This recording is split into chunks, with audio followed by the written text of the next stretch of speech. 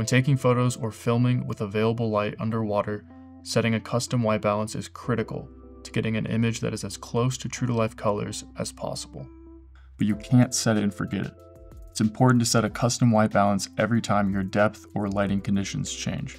Here's the fastest way I've found to set a custom white balance on Sony mirrorless cameras. For this example, I'll be using the Sony a7C II, but this will apply to all Sony mirrorless cameras that share the same menu system, like the A7 series, A7R, A7S, and A1. On Sony cameras, you can use really any button to open the white balance menu, but you still need to use the right and center button to set the custom white balance. So if you customize the right button to open the white balance menu, it creates a really quick sequence to capture your custom white balance. Once we're done here, you'll be able to hit the right button twice and the center button twice to set your white balance. All of this takes place in the menu, so go down to the Setup menu, Operation Customize, Custom Key Dial Set, and you'll need to do this for either stills or video. You'll need to run through this procedure twice if you want it to work for either modes. Click down to the second page and choose the button that you want to use.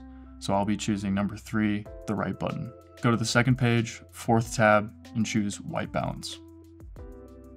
And that's it. Again, you'll need to do this a second time if you want it to operate the same in both stills and video. Now back on the shooting screen, you can test it out by hitting the button that you assigned. The first time you assign it, you'll need to scroll down to the custom white balance slot. And if you leave it there, it'll open it up every time you press the button. Now that I have that set up, I have my camera in a housing pointing at a white balance card. Underwater, you can use anything that's white or medium gray in a pinch. So I've used my hand, a gray scuba tank, or even the sand at the bottom, and I've gotten good results. With the new setting, I press right to open the menu, right to select custom mode, center to set, and center to accept.